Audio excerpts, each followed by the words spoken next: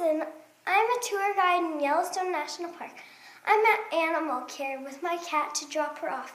I got some touring of Old Faithful. Hey, you want to join? Come on.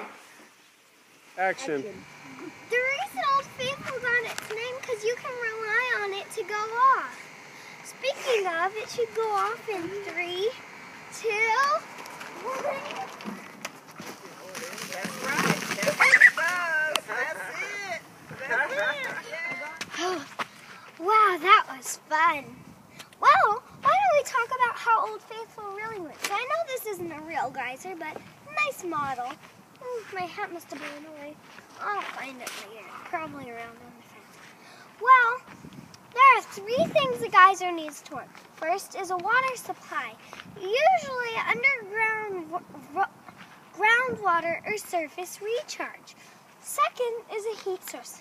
This is not lava or molten rock, but usually superheated water forced up through cracks way over its boiling point.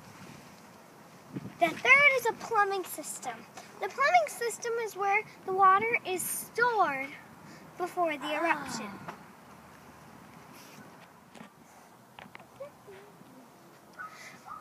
This plumbing system needs to be pressure tight with a layer of mineral called sinter. This sinter may be deposited over hundreds and thousands of years. Also at the top of the geyser, a layer, a cone or a platform of geyserite is formed. For Old Faithful, it's a cone geyser. Now that the plumbing system is ready, the water can start squirting out of the fissures. The superheated groundwater from below is so hot that it turns immediately to steam. The cooler groundwaters from above are starting to mix with the hot waters from below.